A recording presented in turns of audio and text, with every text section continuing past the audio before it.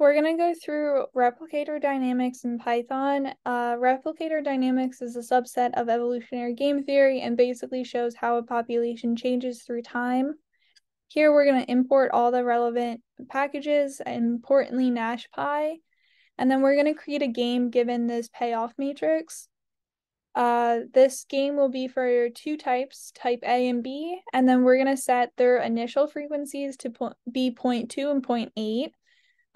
Here we're creating the game, and then here we're creating the timeline for the game. So this will show how the population changes through time, given the starting frequencies. So we'll run this, and then we'll plot this to see how it changes. So you can see that type A and type B change through time, and they both eventually converge to be 0.5. And so this is pretty cool. This shows that there is a stable equilibrium for this population, and that's where each type is 0.5 and 0.5 of the population, or percent. 50% of the population is type A and type B.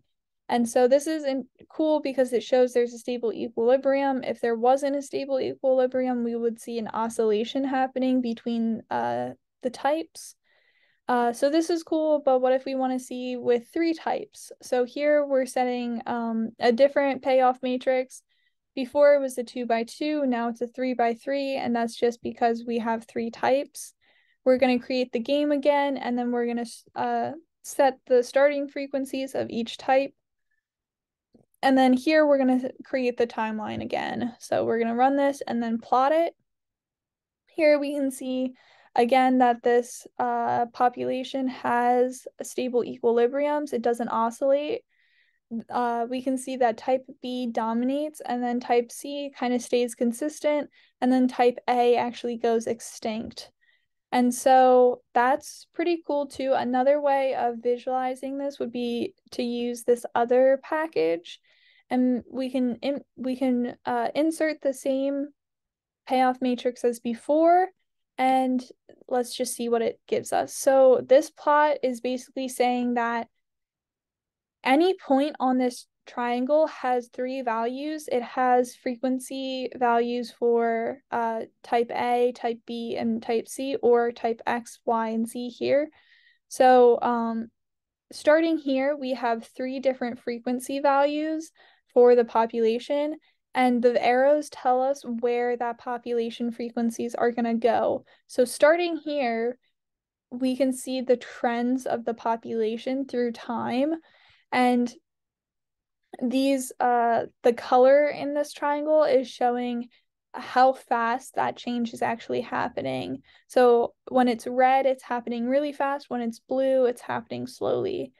And this black dotted line on this edge is showing that this edge is actually its own equilibrium. So any point on this edge is an equilibrium.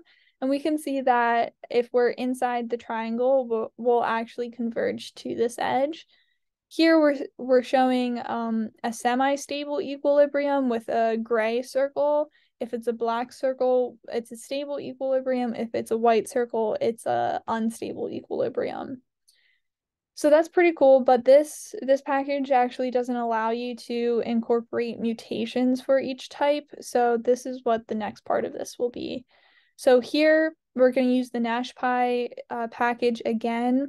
We're going to use the same payoff matrix as before. We're going to make the same game. We're going to set the frequency values, the initial frequency values, and then we're going to assign mutation probabilities for each type. So here we have type A. It has a probability 1 of staying the same or mutating into itself. It has probabilities 0 for changing into type B or C.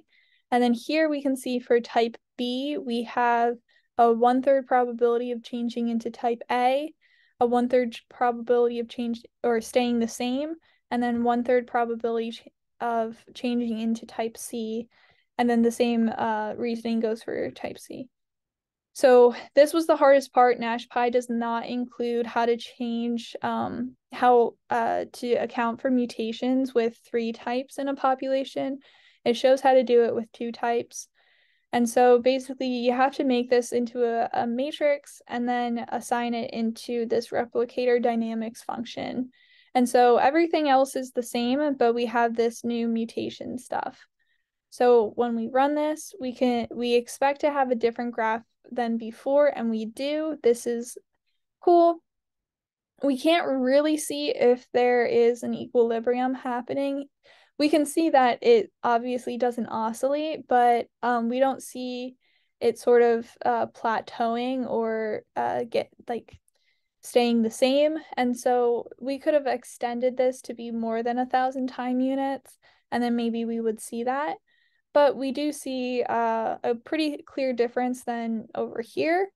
And that's because the populations have the chance to mutate into each other. So that's a little overview of how to do replicator dynamics in Python. And yeah, thanks.